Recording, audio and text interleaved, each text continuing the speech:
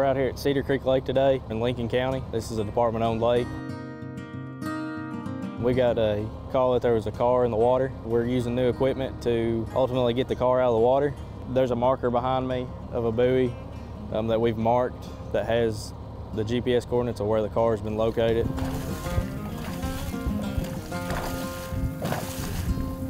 The equipment we're using today is a towfish sonar, which allows us to GPS plot everything and take pictures as we're going through the water and cover a bigger area.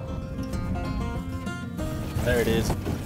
This program we use allows us to plot everything and allows us to ping, take a picture of each thing.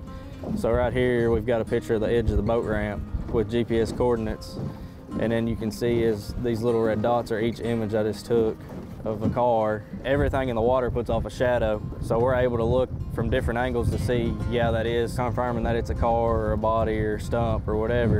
And it allows us to be able to get all these points, and then it gives us a GPS coordinate of it to where we can go and type it in on our phone and then drop a marker on it, and it's going to get us in a real close area of that object to whether we deploy the ROV or we have to send divers down. In this case today, we're going to send a set of divers down.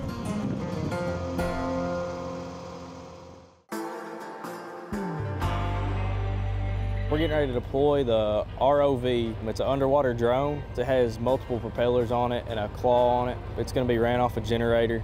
It has a big monitor on it along with a computer that you use for the sonar equipment. There's a process to go through. You got to run your cord to the ROV. There's a lot of little bitty things you got to check before you can put it in the water and make sure everything works.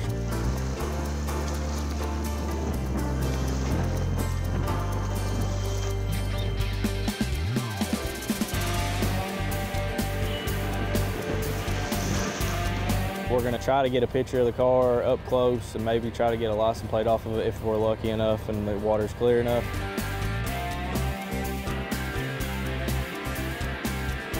I'm on the road.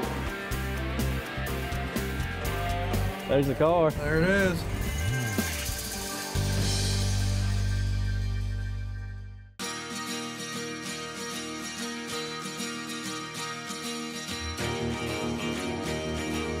Once Taylor County gets set up, they're going to follow that buoy marker down. We've got it attached to magnets at the end of it. They're going to be able to follow that line down to the car. It's going to help us utilize not wasting so much time.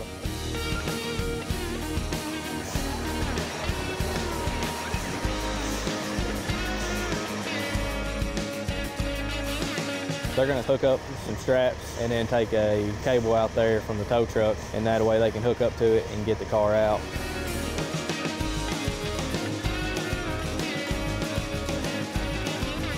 This is just an easier way for us not to waste as much time with having divers constantly searching in the water. This equipment that we're using is allowing us to get that time factor down and not have the divers in the water as long on those hot summer days.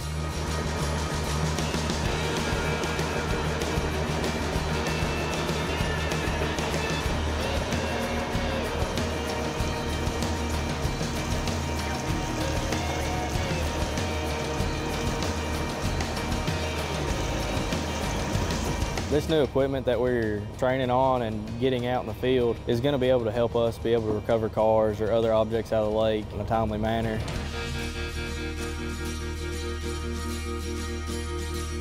If we have that worst case scenario of a drowning, it'll allow us to go out there and recover that individual for their loved ones quicker by using this equipment to hopefully narrow down the areas that they are and go down and recover that individual, or either get the car out in a timely manner once we know it's there and locate it.